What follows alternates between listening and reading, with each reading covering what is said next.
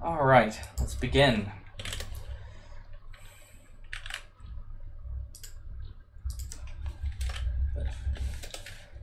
Okay, so today, let's do a bit of exam review. What do you say? Lecture 20, Exam 2 review.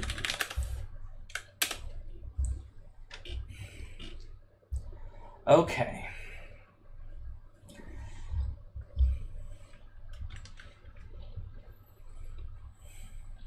So, good question. What's going to be on the exam? Next week. So, I think the things that we'll focus on are probably dictionaries, recursion, file I/O.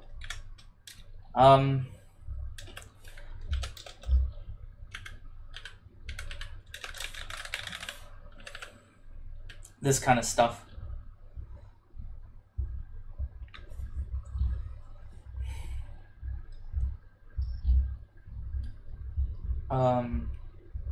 Yeah, once the semester is over, I don't take anything down, unless I get some kind of order from the university or something, which, maybe binary hex. It's hard to test this, you know. It's hard to test this because the problem is that, well, you know, the problem is really just that, like, this is the topic itself. You know, basically, if you have access to a computer, you can just either write a function, or you can even just use the inbuilt functions to do almost all the calculations for you. So if I can find a way to make binary interesting, maybe I'll do something like that. Yeah, okay, so functions, recursion, file I/O. So let's... So basically, in terms of... Because I don't think functions were on the first exam, technically. I think dictionaries might have been, but functions were definitely not. Recursion was definitely not. So... So let's do a little review of functions. Let's just start out with functions.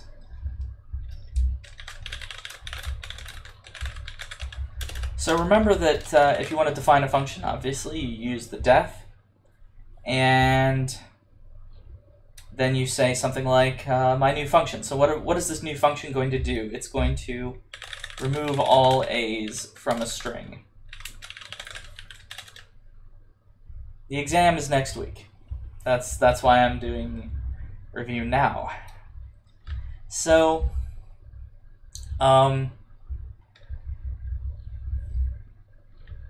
okay. So let's see what we want to do here. So if we have a string, or if we have a new string and we want to remove all the a's from it, then let's say we create a new string, right? And then we might do something like, say, for C in a string.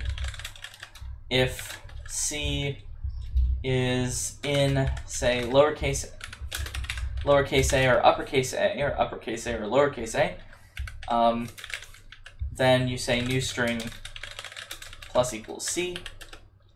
Else you do nothing. You return new string. So basically, this is kind of a good example of a function in the sense that this function is going to take in a string. It's going to have a function name. Sometimes they call this line is like the function definition, and then everything under here, so from here down to here, is called the function body. And this is a return statement, obviously. And so this is something, and so remember that the function doesn't go on after a return statement. So that's something. So you can have multiple return statements inside of a single function. Yeah, so that's a good little example of a function.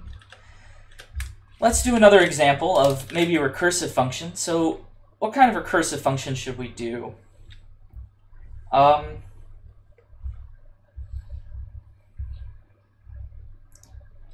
So let's do an example of a recursive function.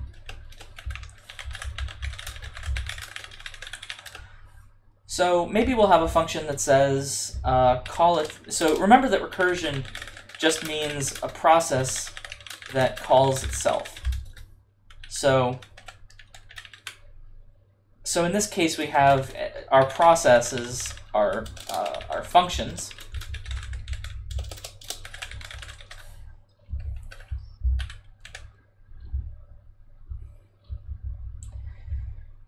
Can you have a function header?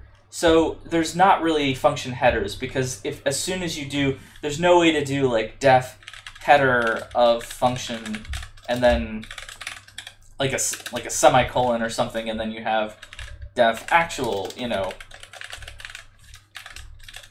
Okay, here it goes. So this is not possible. So what's a good recursive function? Maybe I'll do a little teaching. Maybe we'll talk about binary search.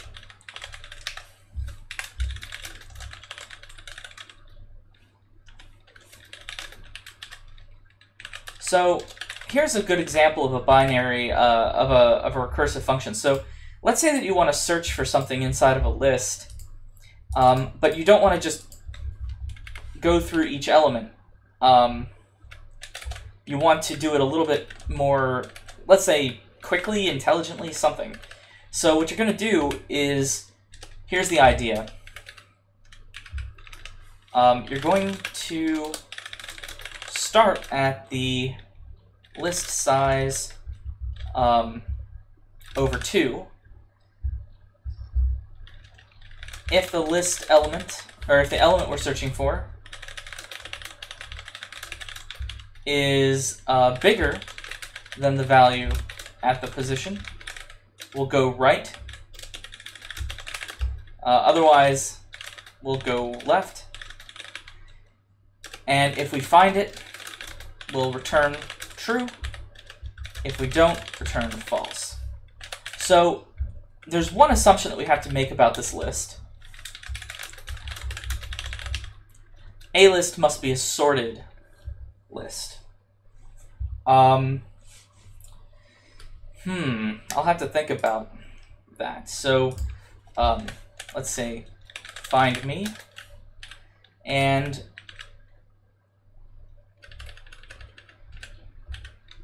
so that's the assumption that we have to make. So let's create a random list. So let's import random, and then let's make a random list. So my list is equal to random.randint, say 0 to 100 for blank in range 100. There we go. And then what we'll do is we'll search through the list. We'll print out the list so that we know what it is. And we'll binary search through the list of my list for, say, the number 32. And I'm going to use a default argument here, so we'll also print out this. The default argument is going to be -1. And I'll show you what that does in just a second. Yeah, that's a coding standard. Import does go at the top. Okay, if that's what you want. Okay. So let's just say that if the current position is equal to -1, then we'll have to set it. So then we'll set it to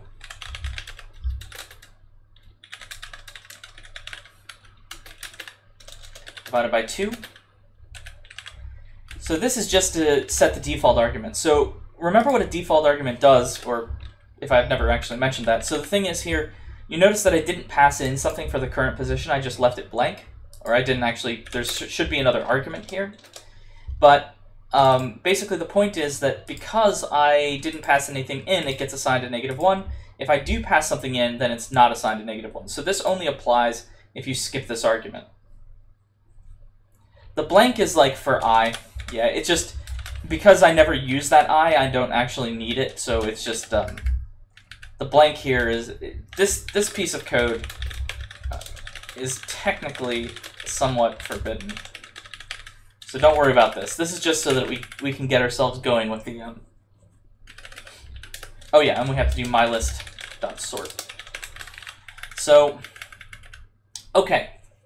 So, what do we do now? So this isn't even a base case. This is just setting us up. This is our beginning case. So now, if, let's say here, let's say if find me is equal to a list at current position, then we're going to return true. For the only reason that is forbidden is because this is a list comprehension, and I haven't really taught anything about this.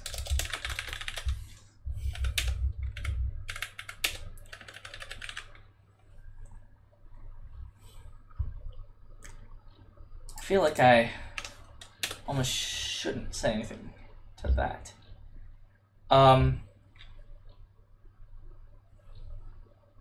Well, I mean, so basically, okay, so given that there's questions about it, basically it's just like this. For I in range 100, mylist.append random.randint 0 100, mylist equals blank.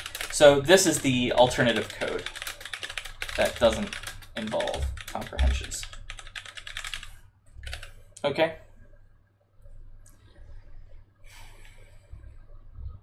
So sort will sort the list using temp sort,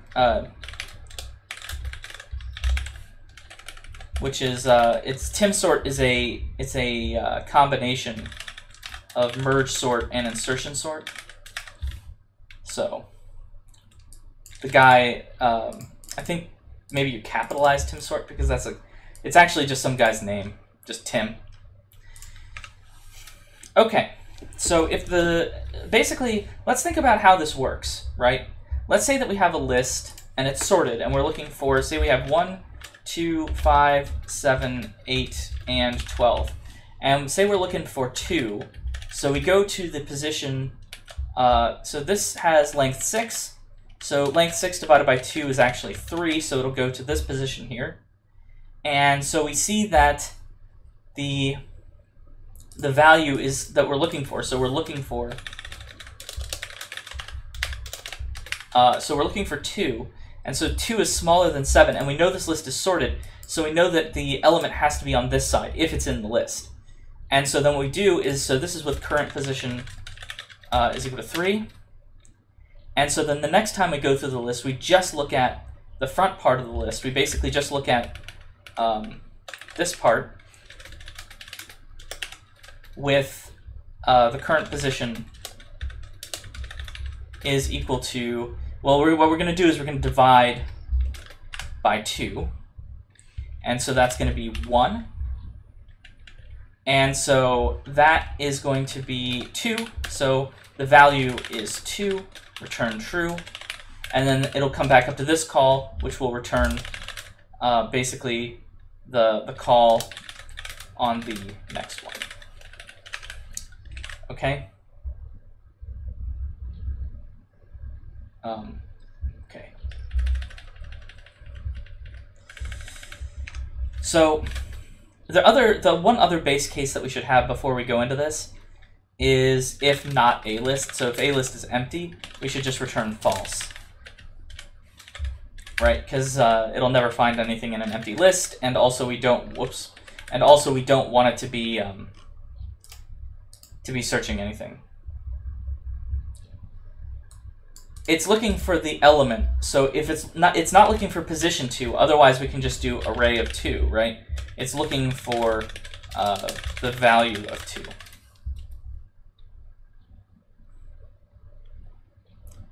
Okay, so now let's say that elif find me is less than a list at current position.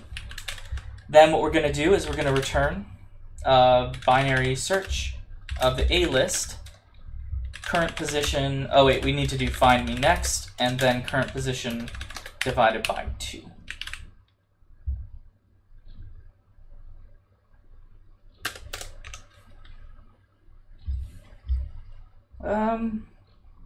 Okay.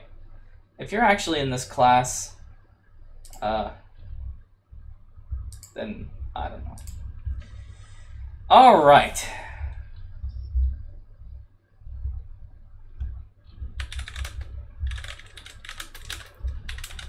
And I don't know why I'm doing it this way. Who knows? So,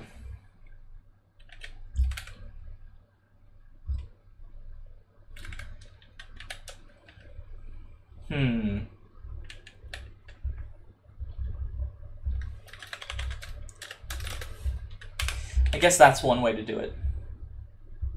Maybe that's the laziest way to do it. I was thinking like, could I just do this times the current position? And then I was thinking, that's 1.5, and that's going to give us a float, and we're going to have to do some rounding, and this is already taking care of the rounding, so let's just do it this way and see if this works. Okay. So basically we have two whatchamacallits, and maybe we'll put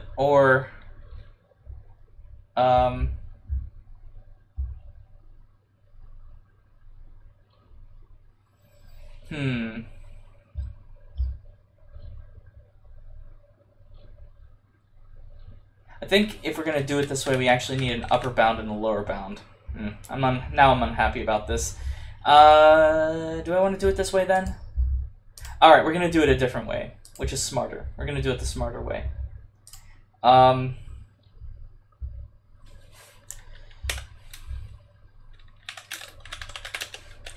We're going to take slices. And that'll take to the end.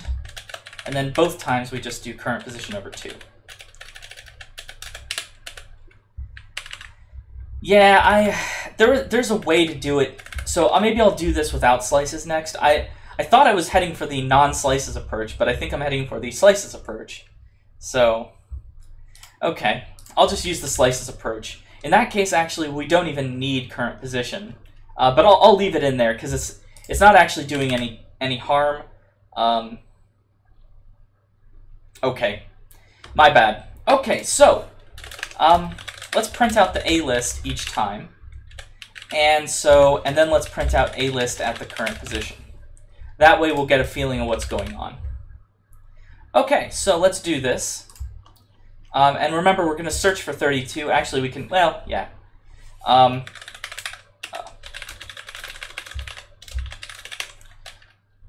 And of course, I'm ending that with a preposition. So I don't know if that offends you. Okay, here we go. Let's do it. So here's a list. Does it have 32 in it? Let's pick an element that's in it. Okay, let's print it out after we sort it next time. And so now let's search for 55. So let's see what happens. Watch it break. Okay, true. Was 55 exactly at the center or something? Oh my god. Okay, so, this technically did what we asked it to do. It searched for the element, but as it turns out, somehow, I picked 55, which I could not possibly have known, was the exact center of this list. So, we didn't see anything here. Let's reduce the size of this to maybe 10 elements, so that we can see all the elements and kind of get a better feel about what might be in the middle. Okay, what do we want to search for? So let's search for 43 this time. And so basically we can do this by hand, right? So if the total size is 8, half of the size is 4, so it should pick 0, 1, 2, 3, 4, so it should pick 49. And so that should be our first element. And then the next element should be, because it's smaller, it should go down to, it should pick this size of the list, which is 4. It should pick the element 2, and it should find it. Right? That's what it should do. Let's hope. Look at that. It did it. Okay, let's do it again. Right? The chances of that happening were low, I guess. I think they were probably increased just by the fact that I picked an element that was so close to 50. But, oops. Okay, so, let's do it again. Let's search now for an element that doesn't exist. I mean, independently, it's 1 out of 100, so you're not wrong. It's just, I think I accidentally kind of picked a number too close to the middle, and so that was my bad. So let's search for 62, and so 62 is not in the list. So what is this going to do? It's going to go, the size is 8, so it's going to search 0, 1, 2, 3, 4. So it's going to search this element first, and, oh, it's 10, I'm sorry. So it's going to search this element first, the 5th element. And it's bigger than the 5th element, so it's going to go up.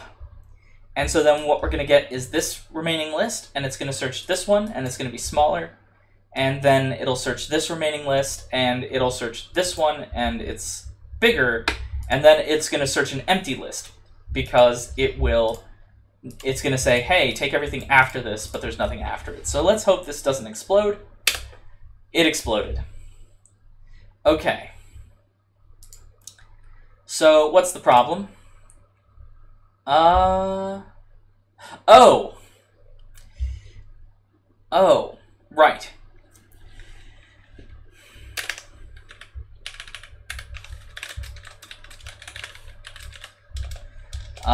The stupid problem was that I didn't check.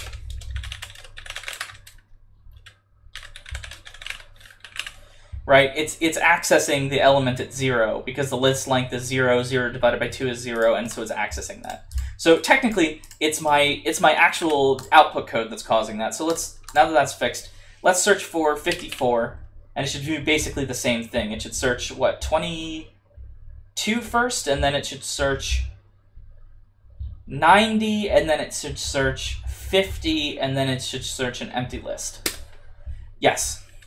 So that's where it failed here, when it tried to print out the empty list at a position. So really, it's this output code that's doing it. Okay, but anyway, the point is that here first it searches 22, then it searches the element 2, which is 90. Now, of course, you could say, well, why don't you search the element 50? That's also in a list of 4 elements. Why don't you search the one that's the lower one? The answer is, I mean, if you look at my calculations where I just literally divide by 2 each time, that's the simplest possible calculation. Now, you can kind of shift yourself. What if you search the 0 element? Then it's going to do a kind of, yeah, let's just do that now. So let's search for the element 4. So it's basically going to search for, unless that was a joke, let's see, 1, 2, 3, 4, 5. It's going to search 40. Then it'll search 13, I think, right? Because then it'll give us this list of 5 elements. 5 elements divided by 2 is 2. It'll search 13, and then it'll search 6, and then it'll search 4. So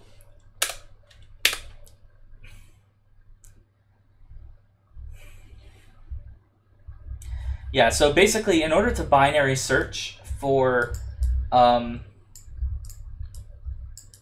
something like this, you know, that's kind of how it goes. Okay, so that's as much as I want to talk about binary search.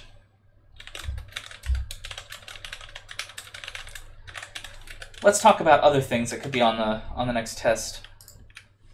So, what's my list? So we talked a little bit about recursion.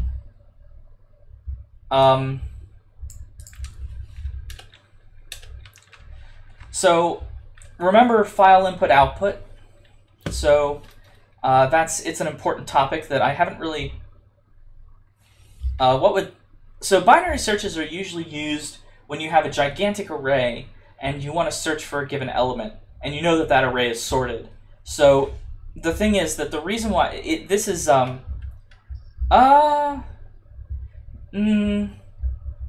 yes, I guess. But I mean, again, the real problem is that the true examples of things that can't be done without recursion are things like the grid, right? And you remember that from the last lecture. So this is something that, I mean, you can, so actually this one is just done with a while loop.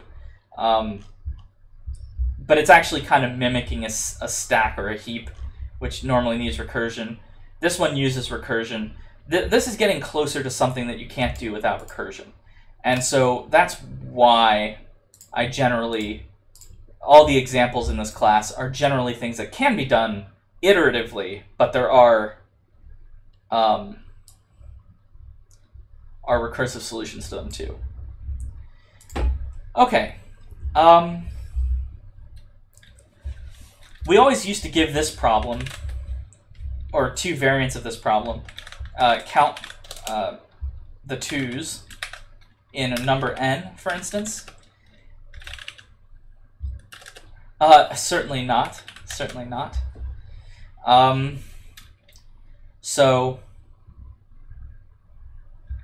Okay, so basically the idea of this problem would be something like, we want to count the number of times n is divisible by 2. So remember that any integer n is equal to 2 to the k times j, where j is odd, right? And so it could be that k is equal to 0, so basically 2 to the 0, which is 1 times some odd number j.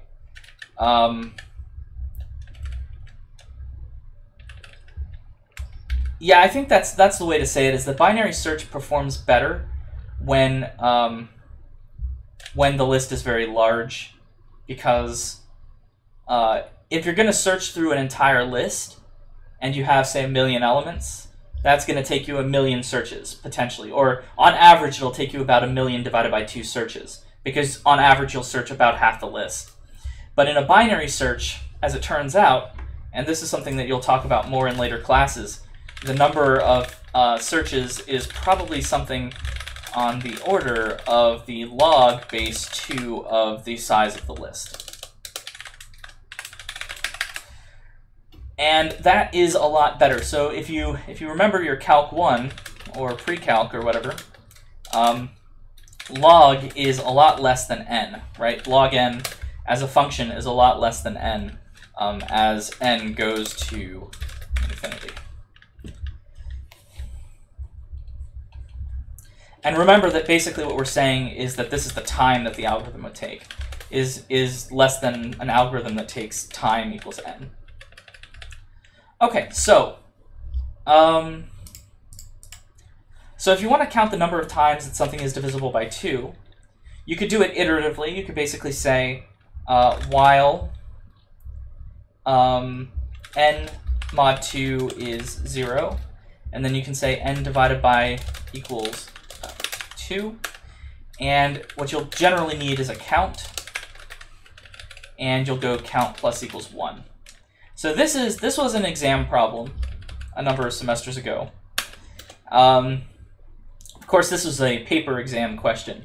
This is something where we expected them to get the answer. You basically had to write this answer down within approximately 2 or 3 minutes. So, but let's make up a recursive version of this, right? Why not?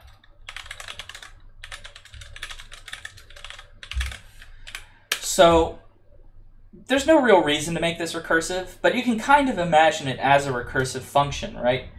And the way to think about it recursively is you could say, if n mod 2 is equal to 0, you're going to return 1 plus, and remember how to count up in a recursion, like this, and else return 0. And of course here you might have to do the division. There we go. So let's just run a few examples. So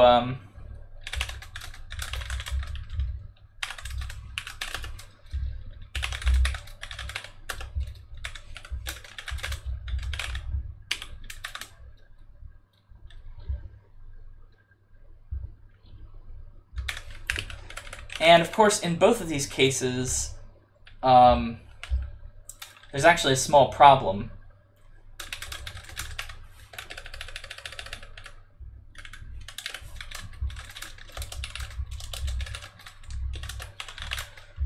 Well, I guess we can...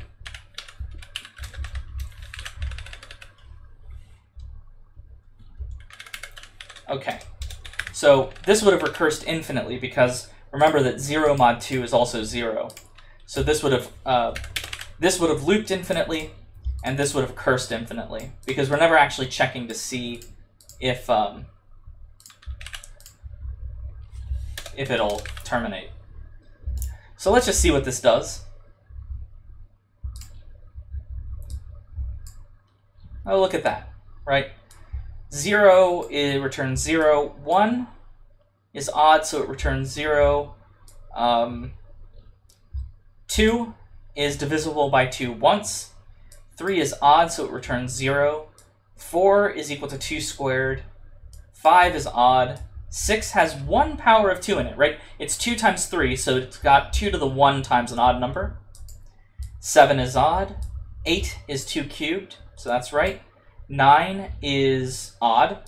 10, it has a 2 times 5. I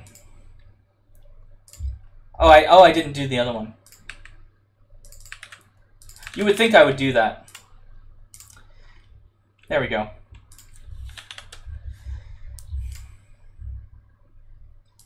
Anyway, yeah, so then 9 is odd, 10 is 2 times 5, so that's 2 times an odd number.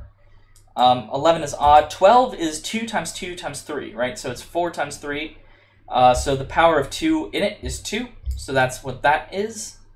13 is odd, 14, 15, and so I should say 14 is 2 times 7, and 16 is 2 to the 4th, right? So that is the nature of this little function, right?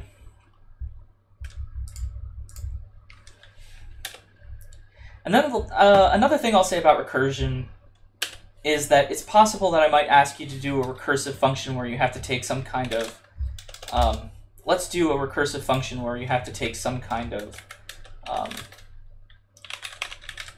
with slicing.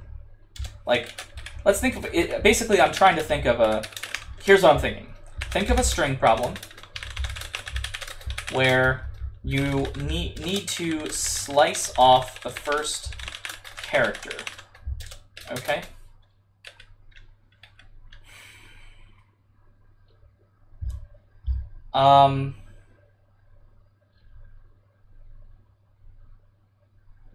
And so this is like the count A's thing. This is like a bunch of other stuff here. So how can we come up with another problem that uses strings? So it's going to take a string, is going to be the thing that we input. And what is it going to do? Yeah, the brackets problem is an example of that. So we'll just define this as test count twos.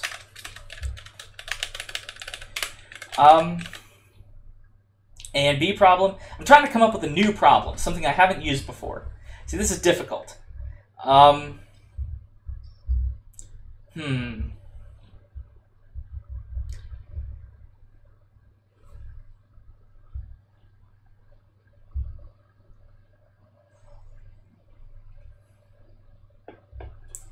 C's than D's. That's the A's than B's problem, right?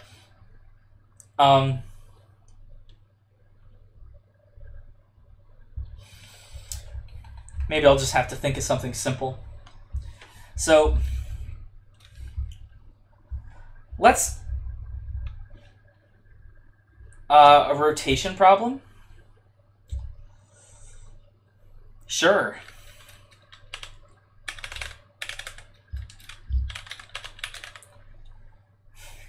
Legal use of the letter Q. Yeah, I'll see if I can think of some way to use that. So let's do a recursive rotation. So actually a recursive rotation is this way. So if k is equal to 0, you return a string. Else if k is bigger than 0, you're going to return what?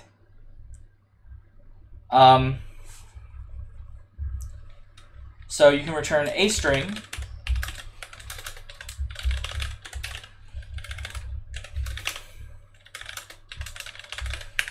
So why am I doing this? I'm doing this because if k is equal to 0, then it's not a rotation. it's the identity. If a string is empty, then we don't want to do anything below, right?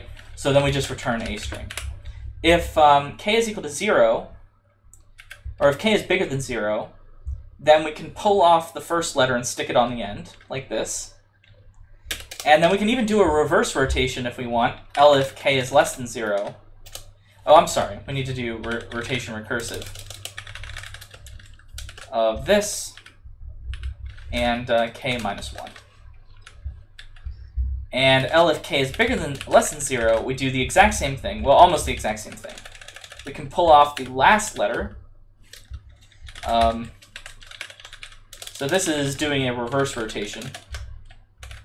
And we can stick the last letter on the front. So a string, len a string, minus 1. Something like that. And then we can do 1 plus k instead of k minus 1. Really, I guess you could pretend that that's just...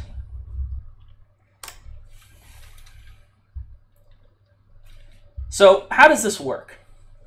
Right? And so this is really not an optimal way to do this or anything because it's doing so many recursive calls. But on the other hand, it is... so for instance, what it's doing here is... It's basically saying that if you want to rotate something k times, that's the same thing as rotating it k minus 1 times, and then just doing the rotation once. So it's saying, so that's what this is doing. It's basically doing the rotation once, and then it's calling the recursive rotation on the other thing k minus 1 times. So let's print out a string and k. And now let's test this out. So let's do a rotation recursive on, say, A, B, C, D, E, F, G, and let's rotate it 4 times. Okay?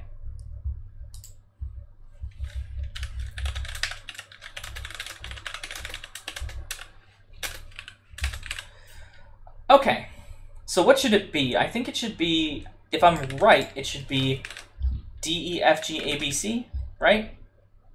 Or yeah, it should be that, because the first time it pulls off a G and puts it on the front, and then it pulls off the F, then the E, then the D, right? So that's what it's going to do. That's what the 4th degree rotation, or whatever you want to call it, is. So let's see what this does when it runs. Okay, can't see anything. So here it... Okay, maybe I'm... Am I going the wrong way? Am I going the right way? The final result is that. Okay. Oh, maybe I just have it overestimated. So let's see. So 0 rotation is this. 1 rotation is this. 2 rotation is this. 3 rotation is this. 4th rotation should be this, right? So what I do wrong here?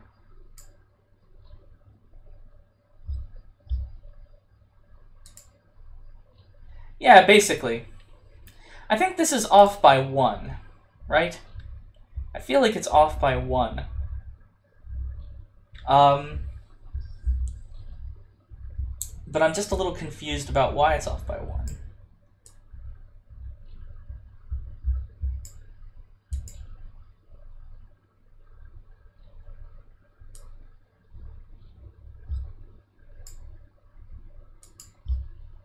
Oh, look at that. It actually...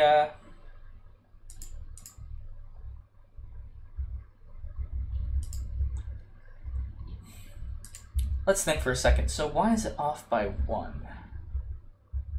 If k is bigger than 0, it returns this. I agree. It takes the first letter. Oh, it's taking the first letter and putting it on the end. This is a forward rotation. Ah, this is the forward rotation. Okay. A, B, C, D.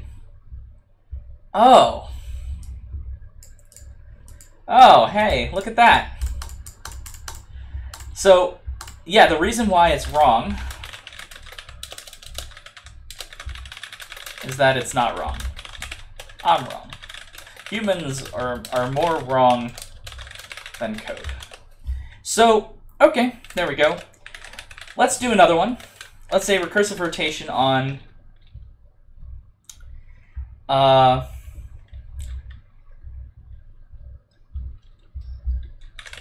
better to be, what is it? I don't know. I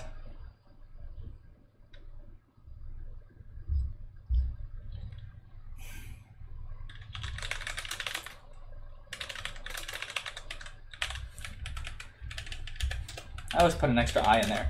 And let's do a, let's say 32 rotation. Well, let's do a, let's see, 3 rotation on this.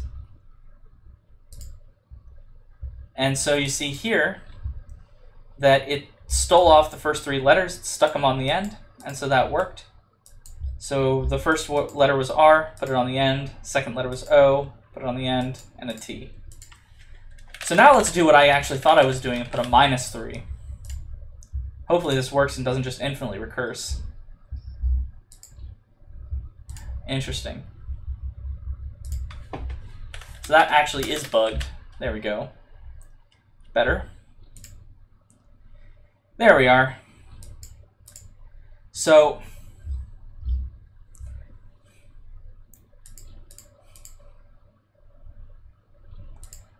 yeah, so basically here, this is the reverse rotation. So it stole it off the end and it put it on the front, stole it off the end, put it on the front, stole it off the end, put it on the front. Yeah, so there we go. So this is an example of like a recursive rotation. This is basically that lab, right? Yeah.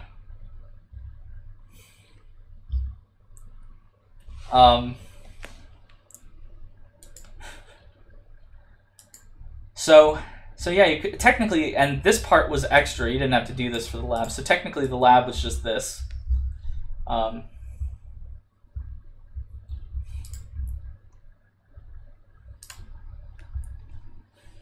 Okay. So I think that's probably all the stuff I want to say about recursion. Really, I think you kind of get the point, right? Like, yeah, I think you kind of get the point.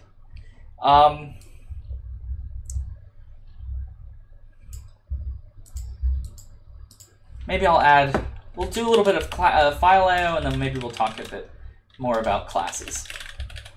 Okay?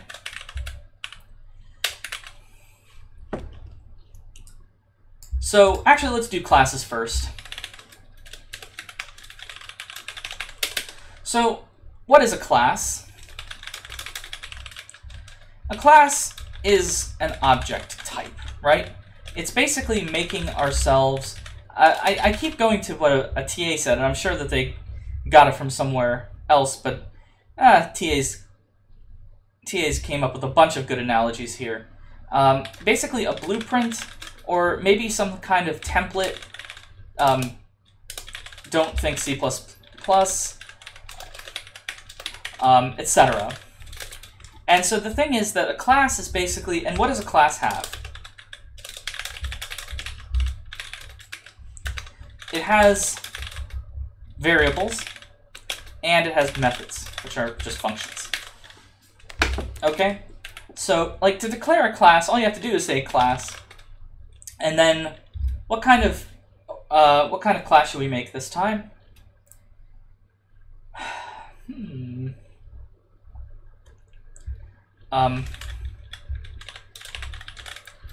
So I have an idea. Yes.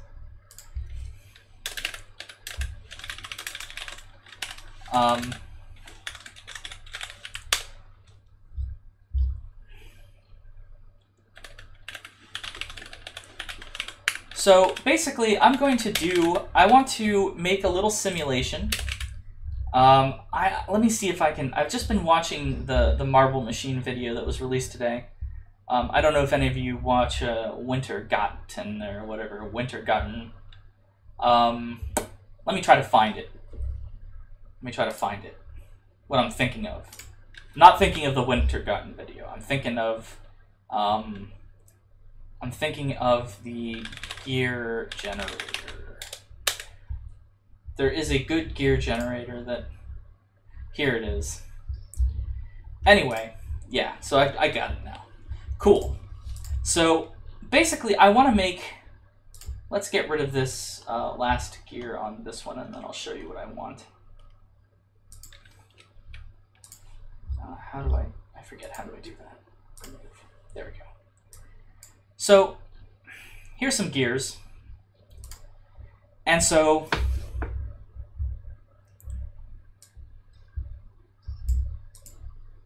what is the syntax to assign the value of an attribute in one object to an attribute in another object?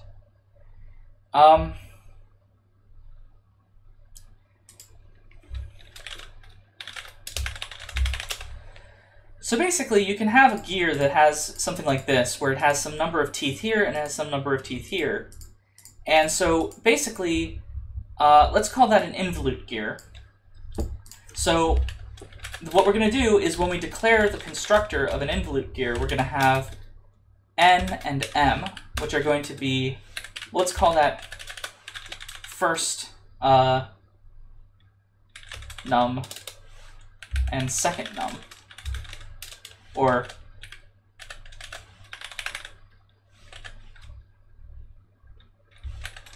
teeth 1 and teeth 2. And so we can declare two variables, like, right?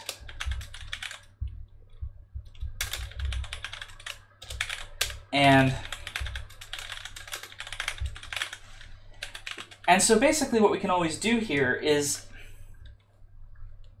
we can make a contraption up, say, a contraption and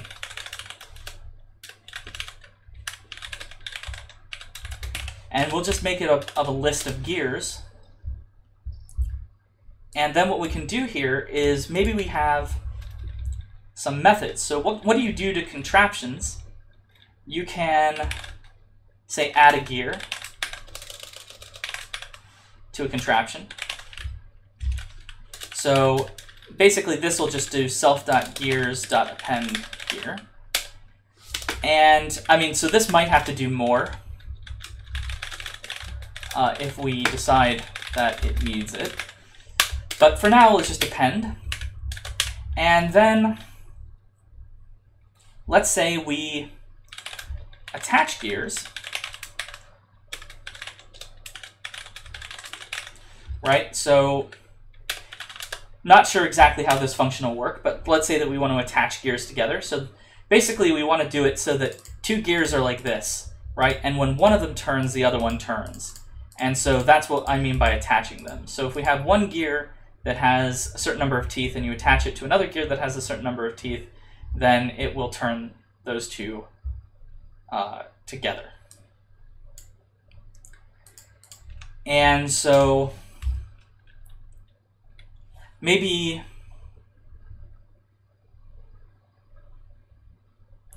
then what we'll do is something like def turn gear, right? We'll turn a gear, num turns, or maybe, yeah, num turns. And so then what we can do is we can determine maybe how many turns the other gears do based on gear ratios, or something like that. So basically, if we're going to attach two gears, we have to think of a way to attach them. So what way can we attach them, right? It's a good question.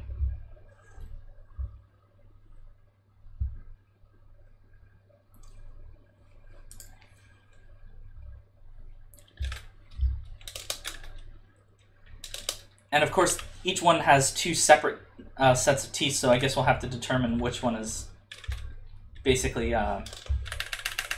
maybe up here in the constructor we'll say self.upper attach equals none, self.lower attach equals none. And so if we attach two gears, we have to decide, basically we're going to attach the gear 1, and then this will be either upper or lower. And the second one will either be gear 2, upper or lower. Right, so what we're going to do here is we say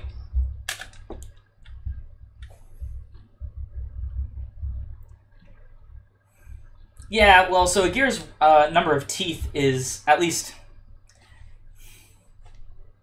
A gear's ratio is proportional to its number of teeth and some other things.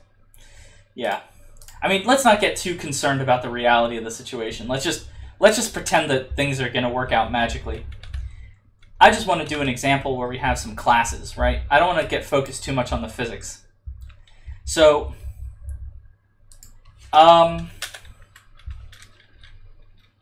yeah, so basically we say if 1 UL is equal to upper and 2 UL is equal to upper, then what we can do is we can say gear 1 dot upper attach is equal to gear 2, and gear 2 dot upper attach equals 1. Right, and so that will set the two gears to be attached if they're both upper. And then we have, I mean, so this is really the worst way to possibly ever do it. But, you know, I'm going to do it this way just because it doesn't matter. So if we're going to attach the lower now, so then we do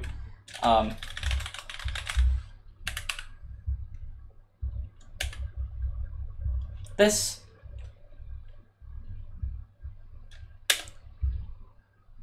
And then we can do something like, if this one is lower and this one is upper, then we do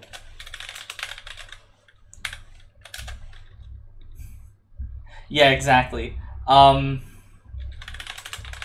Something like this.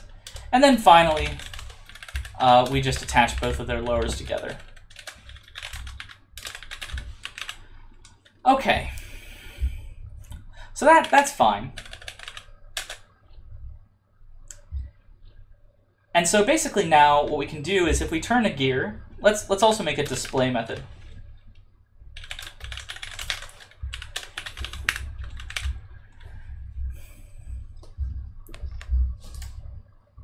Right, so the display method is just going to say for gear in gears, self.gears. I guess what we'll do is we'll just print out gear dot, what is it? Teeth 1 and gear dot teeth 2. Okay, and that's what we'll do. Yep. Okay, that's fine.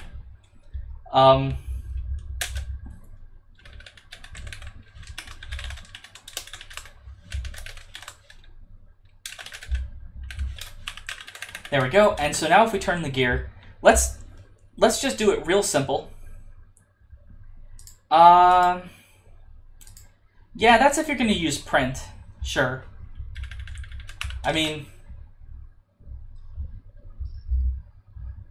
sure. So if we turn a gear, right, and what do we know? So basically what we are going to do is, let's say if gear.upper attach, right, meaning there's something attached to the upper thing, then we're going to look at the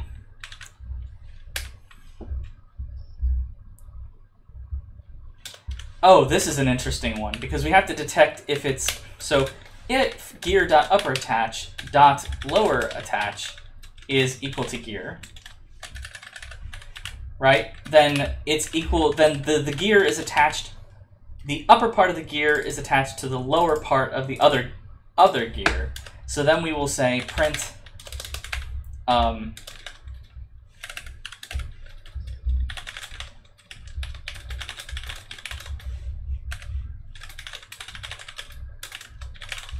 right, and then what we'll do is we'll say, now we have to calculate the ratios. The other gear turns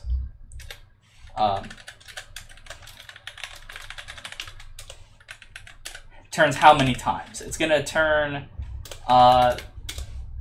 if we turn, then we do num turns times gear dot upper teeth, right? That is a, no, it's teeth, oh crap, let's call it upper teeth and lower teeth. That way we know which one it is. Right, so divided by gear.upper attach.lower teeth. And then there's a bunch of symmetric cases, right? Elif. And then this is upper attach. So then we do this again. We say dot upper teeth. And then we do another elif for oh no, actually this is done. And then we just have to do if gear dot lower attach. And then we do the same thing, except now we just do lower attach.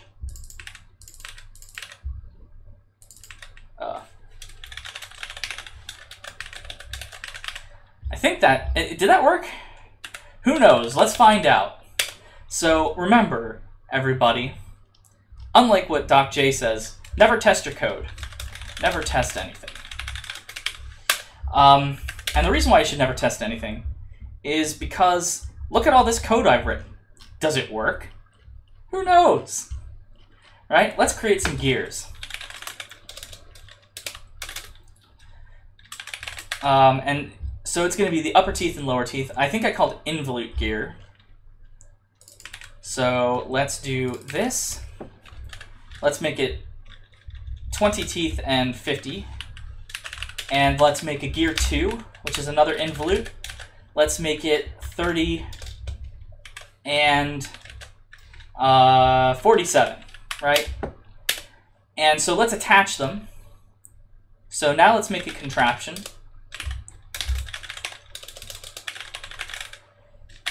And I don't really think we need to, actually we're not really using the add gears, but we're gonna do it anyway.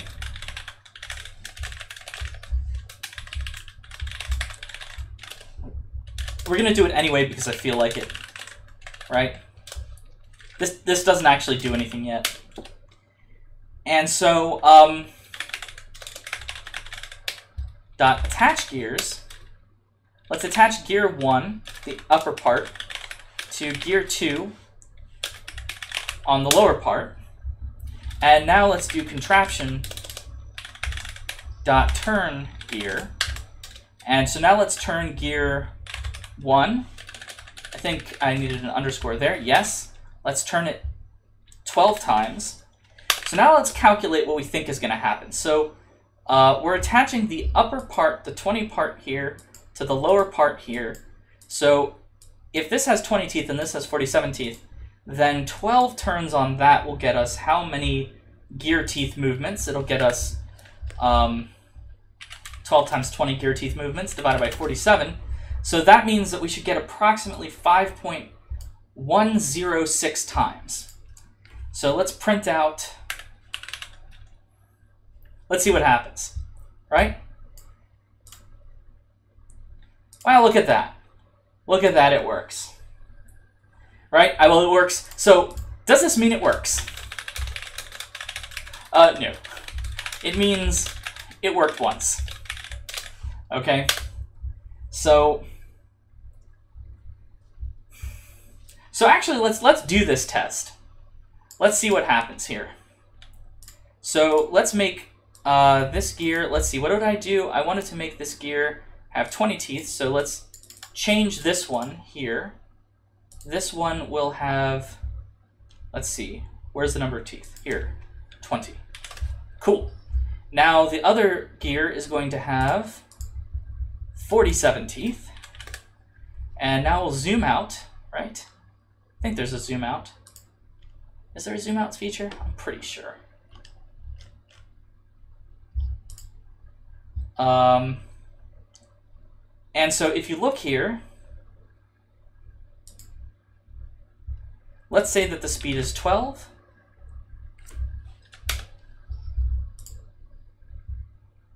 And if we look at the rotations per minute, it says 5.11.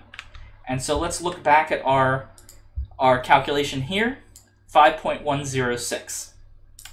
So as it turns out, not only did our code test correctly, but we were actually right. for once. Isn't that amazing? Here we go. There we are. So this gear ratio actually does give us a 5.11 or 5.106. If you turn this at 12 RPM, this will turn at 5.11 RPM. Ours is more accurate, yes, because Python, here they're just rounding for the sake of engineering convenience, right? But here, in Python land, we got it. Now, here's the interesting thing that you could do, which I would never ask. So this is something that I am definitely not going to ask, but this is what I'm thinking, because it may be silly fun, is you can recursively, like if a gear is attached to another gear, you could recursively go and check to see how many times that one turns, and how many times the one that it's connected to turns, and how many times the one it's connected to turns, etc., etc., etc. So you could generate some kind of recursive get number of turns to see how many times all the gears connected to the like the forced gear, like the gear that actually is being turned by a motor or whatever, or by a hand crank or whatever we're doing. So this is I think the interesting question, right? This is kind of what I had in mind, but yeah, this is way too much. That would probably be a project, wouldn't it be? I think that would be a project. So, and you could even tell if like you could probably even find out if connecting a certain set of gears would be possible, because if you connect gears in a certain way, it would actually produce, you could determine the expected final connections RPM and then test if it's right. So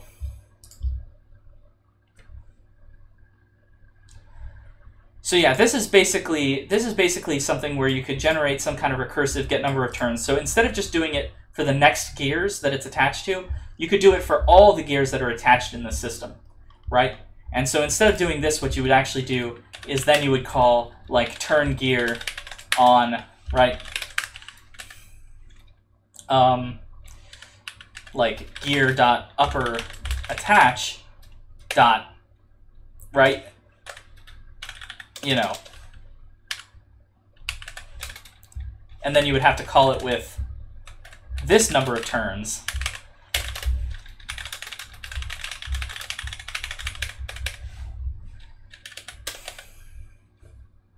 right? And then you would need a base case that says, like, if the thing isn't attached, or if it is attached to a gear that we've already checked. Because technically, if you go around in a loop, this assumes that there's no loops of gears. If there's a loop of gears, then you're going to need to make sure that that you don't do that. Okay. All right, so I think that's, like, so what was the purpose of me showing you all this stuff, right? The purpose of me showing you all this stuff was to show you how two different objects, right? The gear object and the contraption object, how they interact, how you can set things and get things from one object to the other object, how you can test, like, if the gear dot the upper attachment dot the lower attachment, right? So what this is doing is it's checking to see if the gear, if the upper track of the gear is attached to the lower track of the other gear, right? Because if the gear's upper attachment is attached to the lower teeth on the other gear, then the upper attach dot lower attach will be the gear itself, right? Because if the upper guy is attached to the lower guy, then the lower guy is attached to the upper guy. So, okay. So the last thing I want to talk about probably is file I/O. Cool.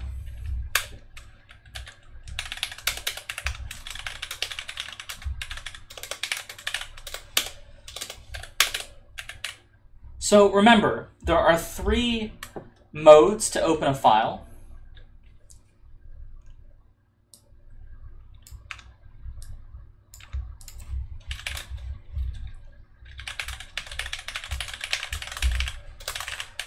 I'm kind of amazed I got all this working in the first try. I didn't even make a mistake with the mathematics. Okay.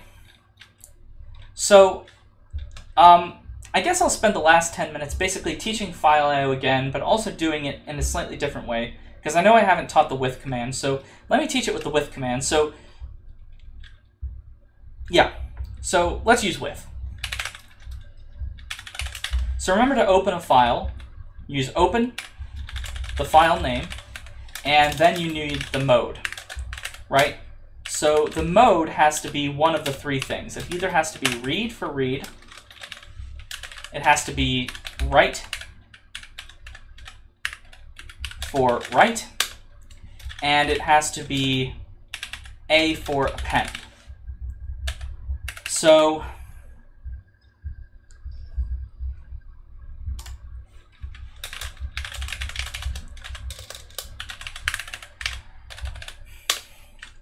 well, I kind of confused myself in the last lecture. But yeah, so the read file mode, it sets the file pointer to the start of the file. It does not...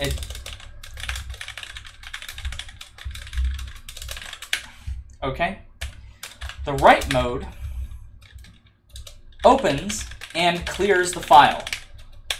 Then sets the file pointer to the start of the file, because there isn't anything left, right? So that's the one thing to keep in mind about the write mode.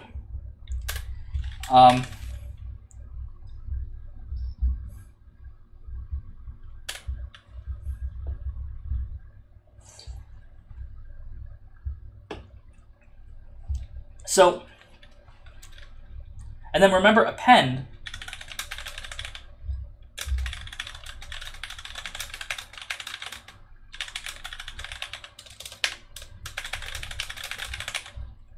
So append is the same thing as it means in the list context. It means the same thing in general.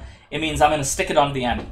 So basically, let's open a file, and also remember that and append will create the file if it doesn't exist. When you open a file that doesn't exist with the read mode, let's try to do that. So let's open a file that doesn't exist with the read mode. Okay.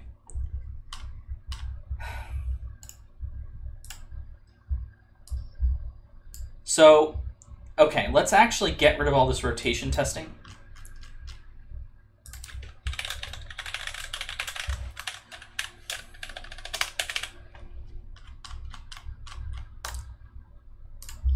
There we go. So basically here, this just says no such file, right? So if you ever get a file not found error, that's what it means. Okay, so let's open this file with write mode. And so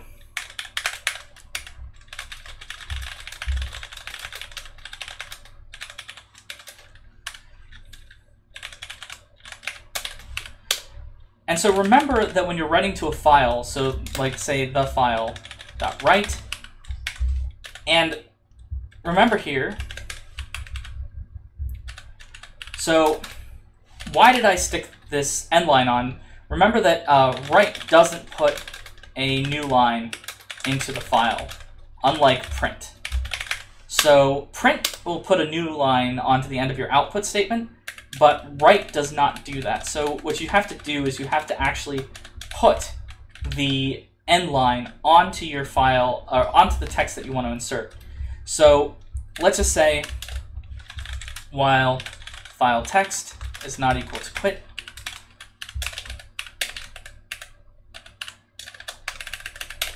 there we go. And now you might be saying, but wait, don't I have to close? And the answer is not with.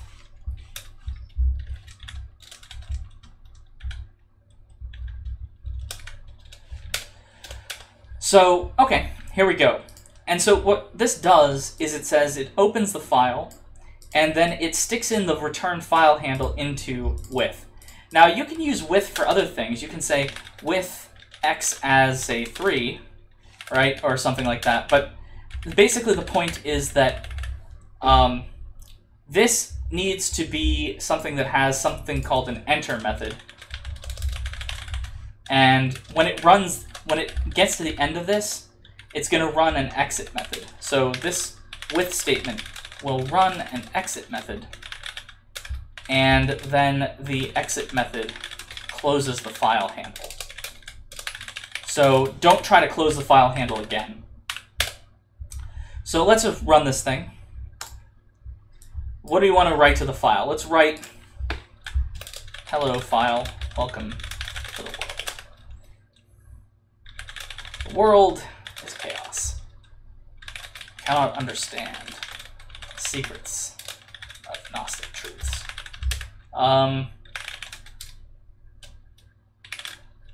All things are good, except those things which are not good. Tautologies are true by definition. Python is actually not a bad language. Okay, and then I'll quit. And so now let's look at the file. So the file was created. Yeah, so what happens if you don't put the end line in there? It's just, so notice here how all of the strings that I've input are stuck into the file. If you don't put the end line in there, what's going to happen is this.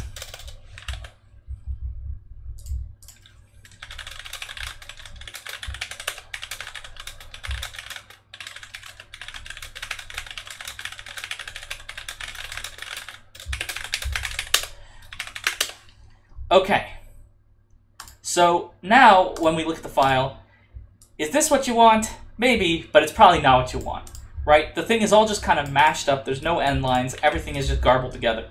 Now, there are times where you might want to do this, but I'm going to probably say you probably don't want to do this, right? That's why you have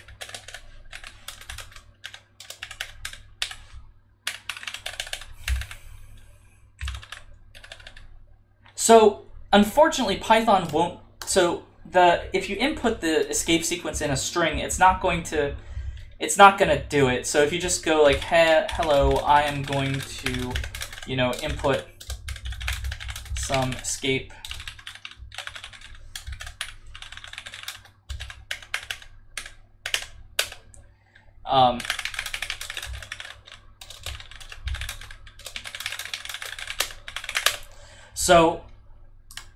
So basically here it's not going to notice. The reason is because even though these are escape sequences when you type them in a string in the Python IDE, like this is an escape sequence. But when it gets inputted, basically the string that gets inputted already has the double escape. So it's just reading it like this. Okay? So that's how to write to files. So now how do you read from files? You can do the same thing with reading. And so the two ways to read from files are, even when you read it, yeah. So you can do for line in the file, print line, or you can do something like while the file dot readline, or I guess you can do like something like this.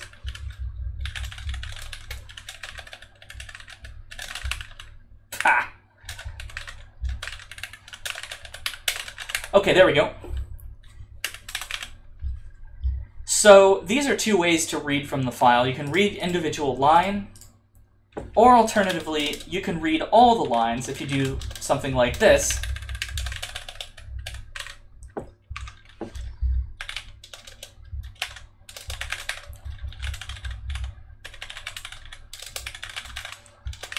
So, and remember that this creates a list.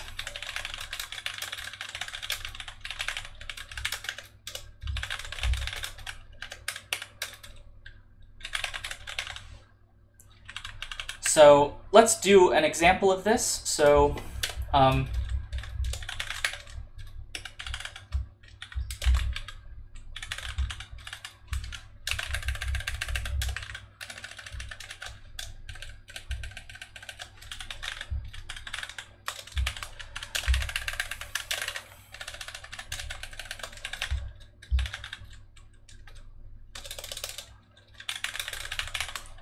okay.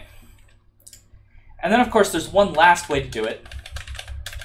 The last way to do it is just to call the file.read. And so that will read the entire file. So, okay, let us do it. Let's type in some things. Hi, my name. I baked some cookies.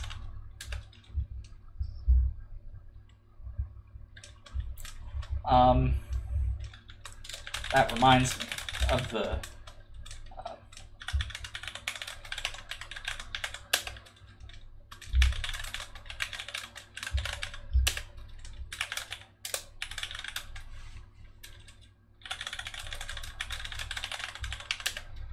what's some other Pompeii graffiti that people said that I can actually type here in class? I think there was some. This was actually written on a wall in Pompeii. Someone scribbled, "Today I baked bread." So here we go. So here's all the lines. Hi, my name is Eric. Baked some cookies. That remains me. There we go. And some centurion wrote this on a wall. He was like, "I am like Titus, and not enough people have like appreciated my greatness."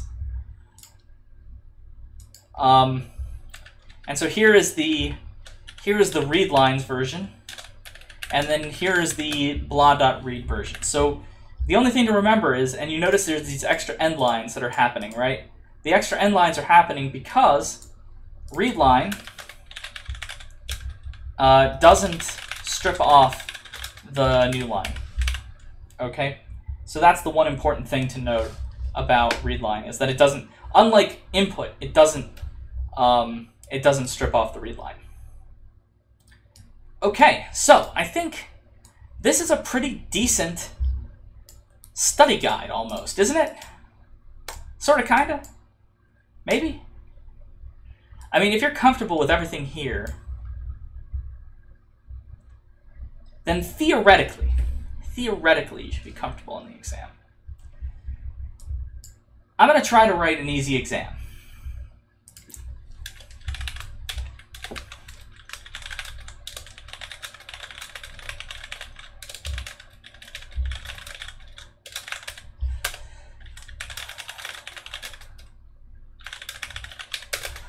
Okay. And with that, yeah, yeah, so in order to do that, all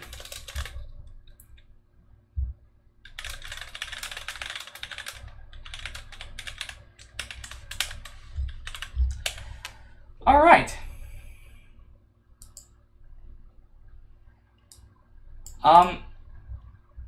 Well, I mean, so I've been doing the file I/O for your first two projects. I might have you do the file I/O for project 3. So, I mean, the purpose of file I/O is to be able to store stuff and to retrieve stuff, right? That lives beyond the length of the time that your program runs. So that's basically the whole idea. So any time where you think you might have a single thing where you might want to remember it for when the program ends, that's when you need file I/O. Right? So, have I given any thought to a Project 2 extension? I've given basically no thought to a Project 2 extension.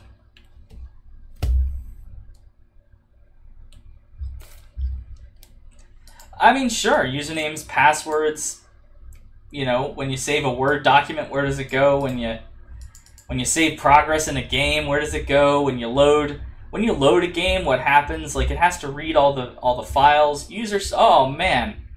Well, I mean, JSON is not really in the class. The whole point is that I have a JSON is basically a dictionary, right, in a file form. But what I've done is I've put everything in the dictionary, and then I take everything out of the dictionary, and I just give you the dictionary. So a JSON is just a dictionary. It's a JavaScript something. But whatever. The point is that I think it's like, what, symbolic object notation or something like that. Is that what JSON stands for? JavaScript object notation. JavaScript object notation. So, but the point is that JSON is just kind of a useful format to store dictionaries in files, and that's it. Okay. I guess I'll post this thing, right? And then I'll end the lecture. And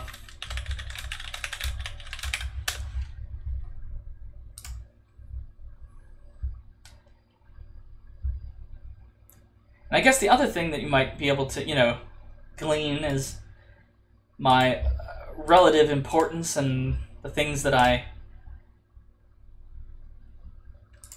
Yeah, so you should never be touching those functions. So that's why I don't care if you understand them or not. Like, don't touch them. They're just there for my other code to call. So you never have to use them, you never have to call them, you never have to modify them. So, yeah.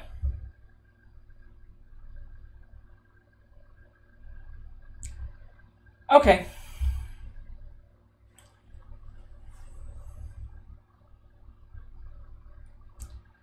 Alright, I am going to terminate this lecture, because this lecture has reached its zenith. Or maybe its nadir. And that is the end of that.